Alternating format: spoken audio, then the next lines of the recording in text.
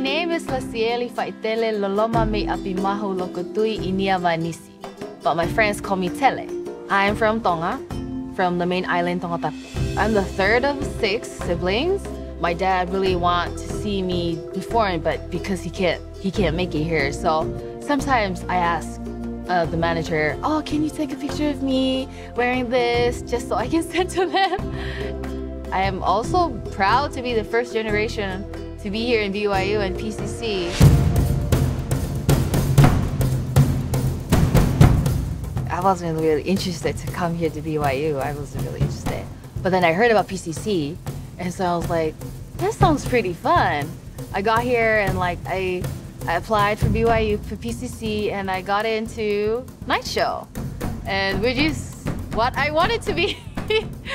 How the Breath of Life is not just a show to wow people, but it's a message for them to know that they are loved, and for whatever circumstances that they are in, there's always someone out there willing to give them that love.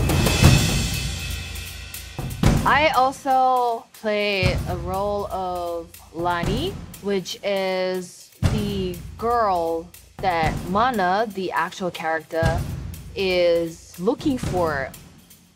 She may come in halfway through the show, but she plays a really big role. She is going to be the mother of the future generation, of the next generation.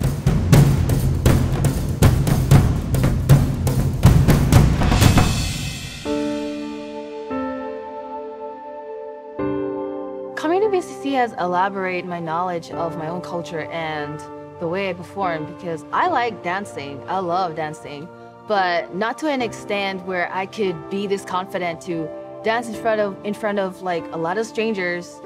I want to carry out that legacy of coming here to BYU and coming to PCC, learn different cultures and learn how to dance.